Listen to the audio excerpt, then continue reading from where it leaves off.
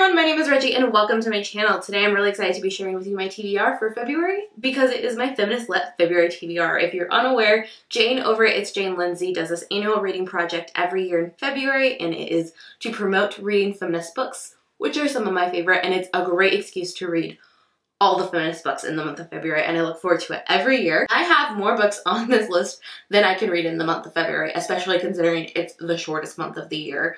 So, while I also like to keep my TBRs ambitious and open in a way that I can pick a lot of books, pick and choose what I want to, I know I'm not going to get to all of these, so take this as a pseudo recommendations. Obviously, I'm not recommending them to you because, like, I haven't read them yet.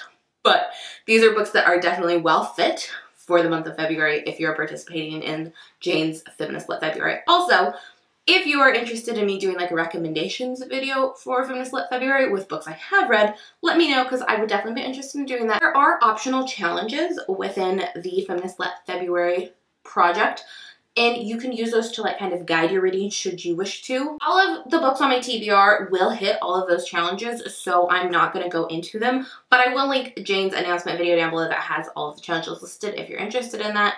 And yes, that is all. So let's get into all of the books I hope to read in February. It's so many. So one of my 2019 reading goals is to read 2 of the 3 following categories each month. They are nonfiction, a reread, or classic.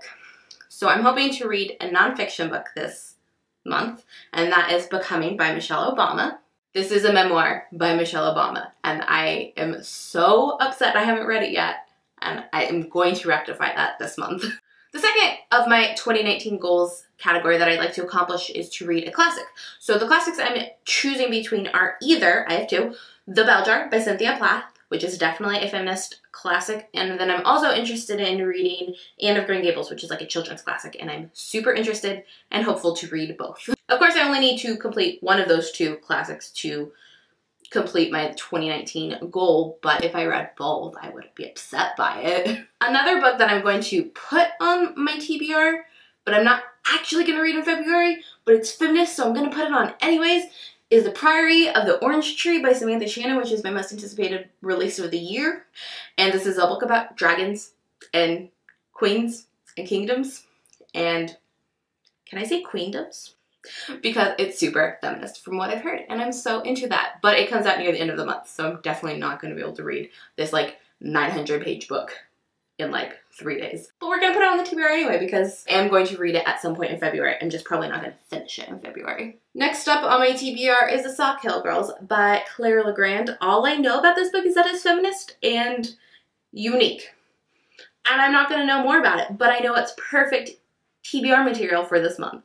Next up, is everyone ready for it? The 7 Husbands of Evelyn Hugo. This is the perfect month to read it. This is the perfect excuse to read it, and I'm finally going to do it. It's gonna happen. We've also got a book that actually has mixed reviews, but I'm still very interested in reading it, and it's called Damsel. This is by Elena K. Arnold. So in this world, a prince has to like slay a dragon and save a girl, and this is the story of the damsel being in that like fairy tale mythology kind of story, realizing that what's happening is not okay with it, from what I've heard. I'm super interested in it. Next up, we have Girl Made of Stars by Ashley Herring Blake. So this story follows our main character whose very close friend is accusing the main character's twin brother of rape. I've heard nothing but good things about this book. I really want to read this book, and like I said, to pretty much every book I've listed, this is the perfect month to do it. I've also got a big chunker of a book, and that is The 5th Season by N.K. Jemisin. This is a like futuristic sci-fi dystopian book that deals a lot with women and motherhood, from what I've heard. Definitely sounds feminist. I've seen it on a lot of feminist lists, and I'm so itching to get into this book. Next up, we have The Disreputable History of Frankie Lloyd Banks, which all I literally know about it is that Ela Carr wrote it and it's feminist, and that's enough for me.